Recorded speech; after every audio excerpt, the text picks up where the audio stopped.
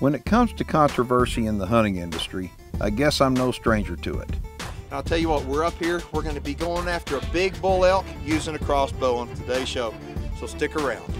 For whatever reason, I feel that controversy can be good as it gets people to actually stop and think about things a bit more than normal.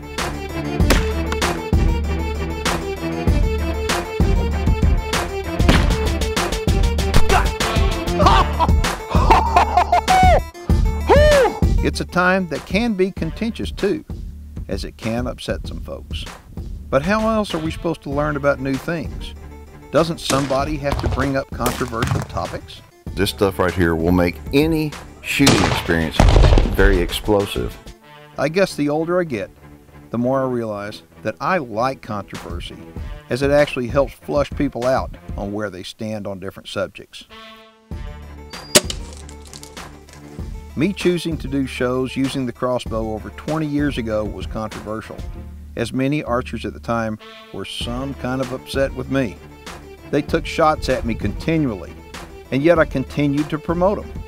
Now, 20 years later, virtually every major archery manufacturer has a crossbow.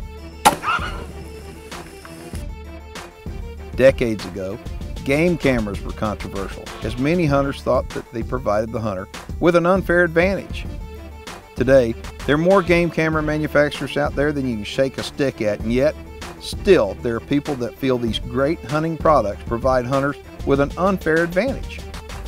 Years ago, suppressors were not considered legal to use for hunting in many states.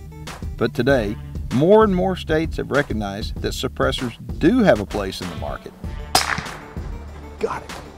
God, look at that. Look at that. That is a gigantic feral hog. And they are now more accepted as legal hunting tools.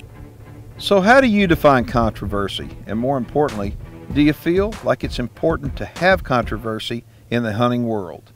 I've discovered that when hunters start deciding what in their minds is an acceptable hunting method, they close their minds down to all new possibilities that could exist.